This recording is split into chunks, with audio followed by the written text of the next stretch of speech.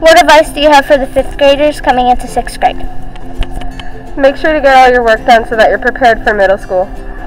Thank you. What is some advice for the 5th graders that are going in the 6th grade? Try not to cross anybody because they can make drama really, really easily. Thank you. What advice do you have for the 5th graders coming into 6th grade?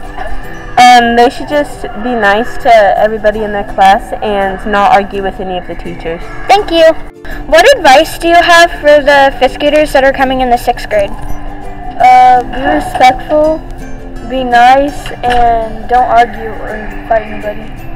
Thank you.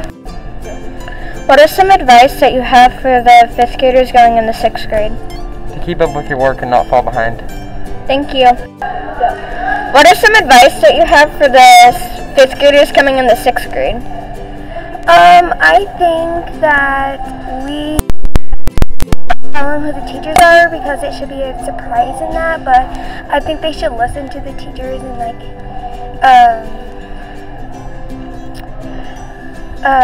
let the teacher introduce themselves and that.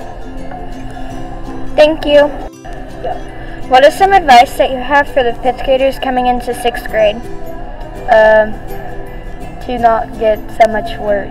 To keep up with all your work. Yeah. Thank you. What is some advice that you have for the 5th graders coming in the 6th grade? Teachers do expect you to follow their directions and their expectations because they will get pretty upset if they don't, but everything goes well if you.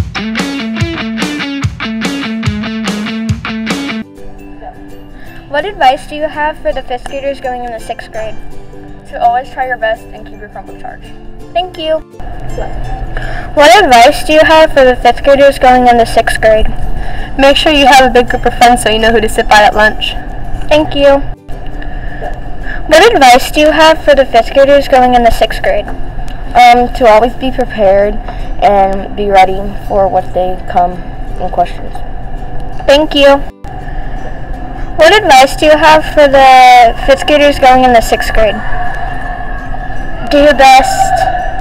Don't stress. Just overall, just work hard. Thank you.